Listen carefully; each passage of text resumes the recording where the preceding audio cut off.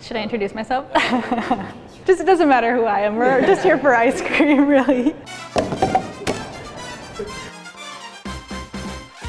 Hi everyone, I'm Ali Slagle. I'm a recipe developer, and we are having an ice cream party today with 2 extremely easy ice cream cakes. They couldn't possibly be easier to make. They couldn't possibly be more enjoyable to eat.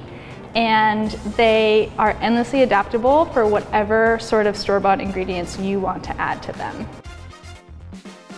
I developed these ice cream cakes. I was just asked to come up with like an ice cream cake that uses store-bought ingredients, and I took that really seriously. I didn't even want to make whipped cream. I didn't want to make a crust. I think the joy of this sort of format is like you take store-bought things, you bring them together, and they're just so good and so happy together. Also, I developed these in the summer when it was really hot, so I would make it at like 6 o'clock in the morning and eat it for breakfast. But that's one of the great things about being a grown-up, is you can have ice cream for breakfast when you feel like it. I have a really bad habit of breaking ice cream scoops. I always break them because I don't wait long enough for the ice cream to thaw, and I like really go through it, and the like little swirly part breaks. So I use a spoon to scoop ice cream, and I thought, what would happen if you just like put a lot of scoops of ice cream in a pan and smushed it together? Like, would you get a swirl effect? And you do get a swirl effect.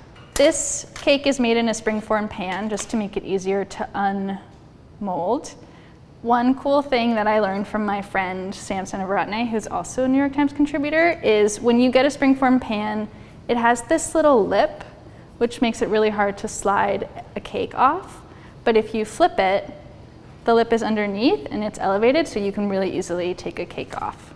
So we're just gonna layer cookies in. A lot of ice cream cakes use kind of a crust made with like crushed cookies and butter. And when I tested that, it wasn't quite as like immediately crispy as I wanted. It made like a nice buttery layer, but I kind of just wanted like the immediate big crunch of a cookie. In the recipe, I tell you that you have to soften the ice cream for like, I think maybe 15 to 20 minutes, but I never wait that long, and it still works and it's fine. But the consistency you really want for this ice cream is something kind of like a cake batter, so that it's spoonable but also kind of swoopable, and that helps just like smush everything together. Okay, I'm going. That was not 15 minutes. This cake is basically a layer of cookies with spoons and spoons of ice cream smushed together. Once you get a first layer, you want to smush it into the cookies so it's sealed, and then just keep going. I was trying to think what the youngest age I could make this. 6? Someone's 12-year-old daughter made it with their friend for their joint birthday party, and I just love the idea of a kid taking a recipe that they can completely make all on their own. You can tell that it's getting warm around the edges, but that's why we're gonna freeze it. So you wanna cover it with plastic wrap and freeze it until it's firm. The next ice cream cake is a mint chip ice cream cake. Does it really use this much ice cream? It must. The secret, special, cool thing is that one of the layers uses ice cream sandwiches, which is delicious, but also kind of smart because you get 2 layers of cake and you get a layer of vanilla. And all you had to do was unwrap a bunch of ice cream cakes, or ice cream sandwiches. This is a really big cake. It could serve 30, 15, I don't know. So I line it with plastic wrap so that I can kind of lift the whole cake out and put it on a board or a platter. You want to have a little overhang of plastic. I developed it with Thin Mints, but I wanted to eat Oreos today, so we're gonna do Oreos. I'm gonna practice patience and let them warm a little bit. Okay, so this is a good texture. This is what we want. This is nice and swoopy, but not drippy. You know, people who like throw dinner together, they're like, what, me? Like, I just threw this together? You can be one of those people with these ice cream cakes, because you can truly just throw the ice cream in the pan. So once you have one layer of scoops. You just want to press them down so they're stuck to the cookies, and then just keep going until you use half of your ice cream. I think this fulfills like all the urges of like playing with clay, Play-Doh, but it's ice cream. I'm going to put this in the freezer to kind of firm a little bit while I unwrap some ice cream sandwiches. The hardest part of the recipe is that you have to unwrap many, many ice cream sandwiches.